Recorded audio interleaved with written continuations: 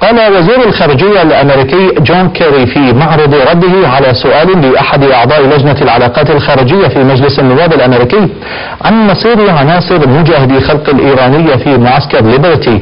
قال كيري إنه طرح هذه القضية بصورة مباشرة خلال لقائه برئيس الوزراء نور المالكي، وأن واشنطن تعمل مع بغداد على حل هذه القضية عبر إيجاد مكان لسكان المعسكر لإعادة توطينهم فيه.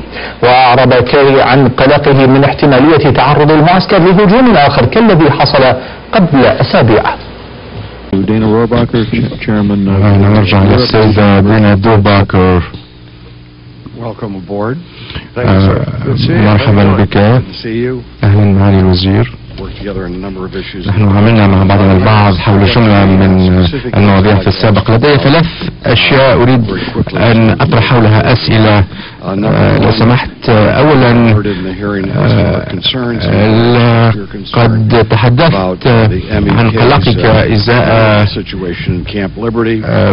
ما يحدث في مخيم أشرف،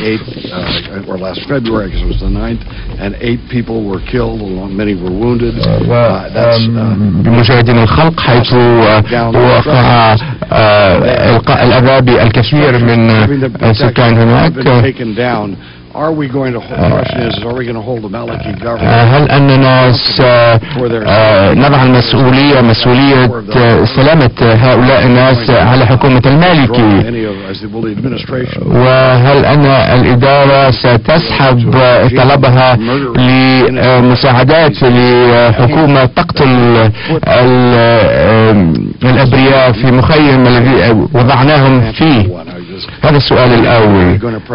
هل أننا سنضع مزيد من الضغط على حكومة المالكي في هذا الموضوع، موضوع مجاهدي الخلق؟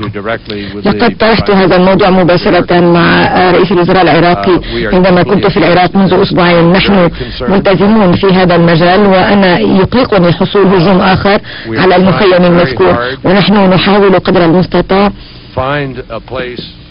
أن نجد مكانا لإعادة إيواء الجميع. معالي الوزير، لدي سؤالين إضافيين. نعم، الجواب مجددا نعم. نحن نحاول أن نصل إلى المحاسبة والأمن،